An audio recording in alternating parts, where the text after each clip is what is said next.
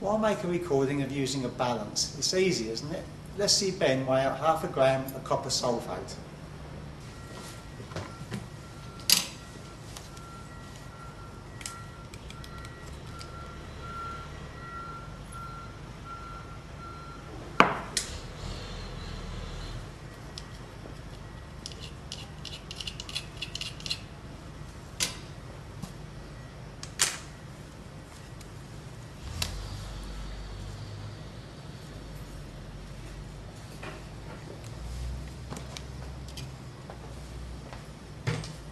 When I said it was easy, I meant it was easy to make mistakes.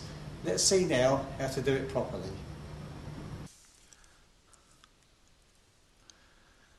Make sure all the doors are closed on the balance.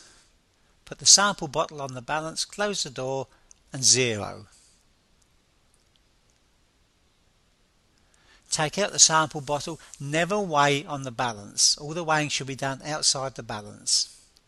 Put a small amount in the bottle, back onto the balance just to see what we've got. It is easier to add than take out. I haven't got enough there, so I'm putting another small amount in. Again, do it carefully so you don't spill. Close the door again. Now that's enough what I need, so I will record the weight. Put the weight in your book. Never put it on your sleeve or on a small piece of paper. If you can remember, book to balance.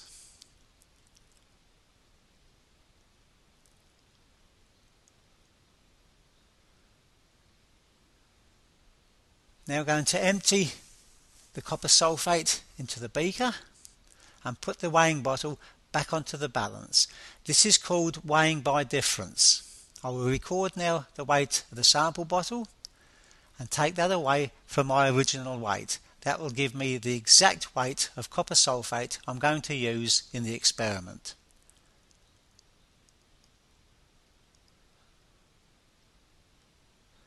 And lastly, screw the lid back on the bottle. Now shall we go and see what Ben did and talk over what he did wrong? Now he hasn't tared it, so how is he going to know what he's going to use?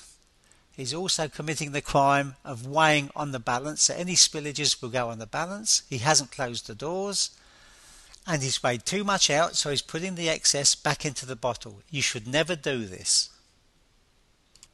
He hasn't closed the doors, and where's he going to write it?